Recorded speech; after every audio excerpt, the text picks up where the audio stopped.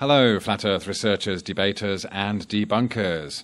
Thank you for joining me on this glorious sunset evening from Phuket in southern Thailand while we talk about how the flat or round Earth doesn't matter from a Buddhist perspective. If you've been looking into the Flat Earth debate for a while, you'll have come across several different Flat Earth models, each one with some valid arguments or alternatives to the way we have been told things are. And it's all part of the search for the inner truth. Whether you agree or disagree with a particular model being put forward, or whether you are suspicious that the whole thing might be a psyop, and you're suspicious of one particular person or another spreading disinfo or being a shill or being paid to direct people in another way, it really doesn't matter. From a Buddhist perspective, everything is a psyop. Life is a psyop. Every person can be a shill. Every thought that goes through your head can be a troll. But that's not to say that it's a paranoid perspective. It's just the acceptance of a multitude of infinite perspectives as a possibility, or as infinite possibilities. Pure acceptance of that. So there is no focus from the Buddhist perspective on the geographical shape of the earth. Life and finding out what it's all about is simply experiencing the now and learning from that. So there's an awareness that whatever you hear, whatever you see, whatever you experience can be interpreted in a unique way as you internalize it, and a unique perspective. So essentially this is what the Flat Earth debate is very much about when we talk about perspective as being something we've almost forgotten exists in our everyday life. From a Buddhist point of view, all perspectives are relevant, all theories are relevant. All ideas are relevant, all exploration is possible, because that's just part of the Buddhist way of looking at life on earth. The whole idea is for it to be varied, and of course as peaceful as possible. So the Buddhist mind would avoid the conflict, avoid getting into a heated debate. They would always allow for that other person's perspective without judgment. Now, judgment is a natural thing that will occur based on our own beliefs or the way we see things. It's a natural thing that will occur. But the point is, from the Buddhist perspective, is to recognize that you are judging. You've attached an emotion to something. You have affected the situation rather than the situation affecting you. So in that sense, all the people bringing new information or alternative ideas and theories into the Flat Earth debate are valuable. They each have information that we can take, consider and keep or discard however we see fit. But ultimately the point is to think for yourself and start discovering for yourself so you know things rather than just believe them. And again, that's a Buddhist teaching for all of life, is to not have a fixed belief in anything except what you know to be true through your own experience. And of course, throughout life we meet good and bad people, but ultimately it's up to us whether we are influenced by that good or bad. Whether we come entangled in a jealous relationship or competition with each other, or something of that nature. A Buddhist monk once said to me, when talking of the different religions around the world, well, look at our hands. Even our fingers are different sizes. It's just a simple observation that nothing is ever going to be true for everyone. Life would be pointless then, wouldn't it? One of the flat earth concepts is that we are covered by a dome of some nature, whether it's glass or some kind of barrier we don't quite understand. There seems to be a lot of evidence to support that. But of course there's also the theory that we are part of an infinite plane with puddles, possibly,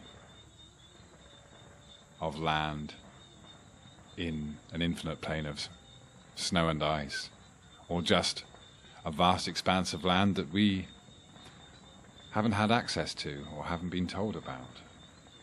Now, obviously, contemplating the idea that we're on a flat earth is very healthy, to break away from the conditioning, to understand the conditioning that's taken place in our formative years and have the ability to break away from that. People do that all the time, all over the place, from an infinite number of different triggers. There's probably an innate sense in all of us at the end of the day that the world as we know it is somehow wrong, misplaced desires.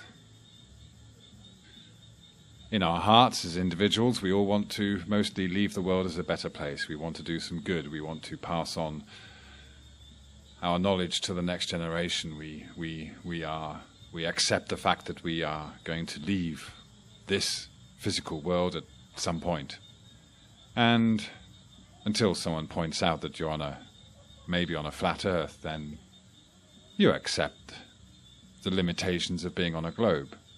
It's pretty big. Lots of different places to go. Even if we found out there was another few continents a few miles south, would we all rush there? Some would. Most wouldn't.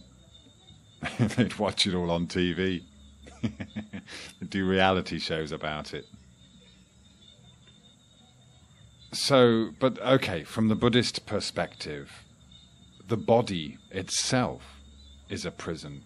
Forget about a dome hundreds of miles above our heads. We are slaves to our bodies, our physical existence anyway. If we've got a whole earth to run around in, well, cool. But ultimately the Buddhist aim, the ultimate goal, is to emancipate yourself from the slavery that exists by being a physical human being, by going inward. No outbound journey is going to deliver the inner peace that is sought through meditation and other Buddhist practices, mind, science practices. So whether we are under a dome or part of a massive expanse, an infinite expanse, it's all good to find out what it really is, but can we? Are we supposed to? I'm not saying it's futile, but ultimately people that really seriously look at the flat earth debate, they get to a point, I think, where it's quite clear that a multitude of interpretations are possible. You understand the conditioning and the manipulation of people's minds to following a certain way of life based on preachings and teachings and politicians and bankers and what have you.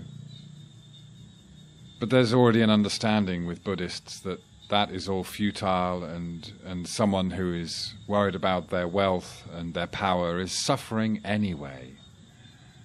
They're no better off than you or I. In fact, they're worse off. The more they have to lose. The more paranoid they are about losing it. They suffer greatly. Whereas people awakening to their inner ambition are having a very fulfilling life.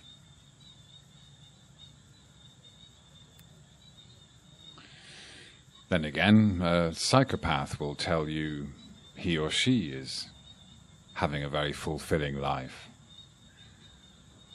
They're playing out their role. And, of course, it would be best if we can spot these people and steer well clear of them. Now, after doing some flat earth experiments myself, looking at what happens to the horizon when we go down to ground level, it's become very clear to me that what we see and what we are told is happening on a physical level is, well, they certainly don't match up.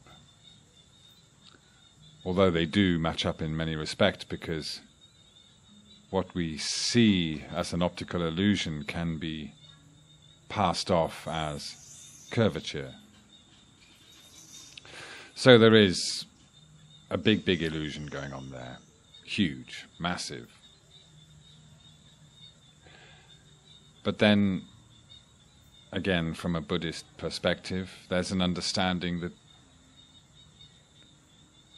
during our life, our physical existence, we're also on certain planes of existence.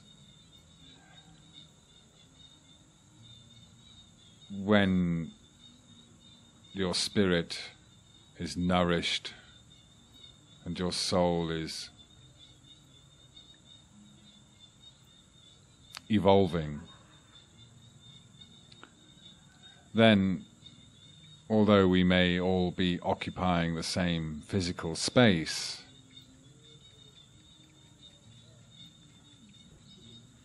we'll meet certain people, we'll encounter certain situations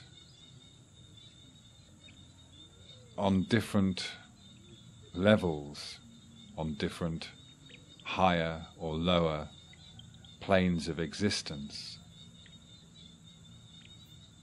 Vibration, maybe. Low vibration being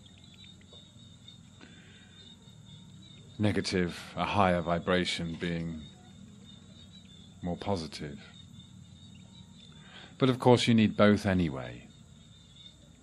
You need the yin-yang. You need the dark and the light. You need the good and the evil. It's all part of it.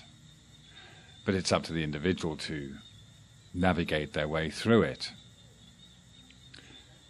Reach a higher vibration, a higher vibrational state, which takes you onto a higher plane of existence.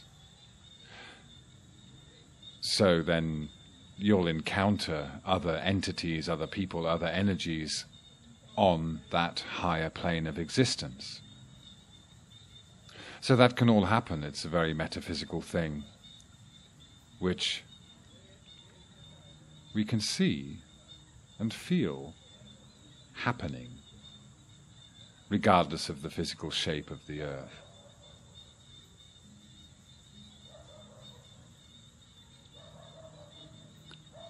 Thank you.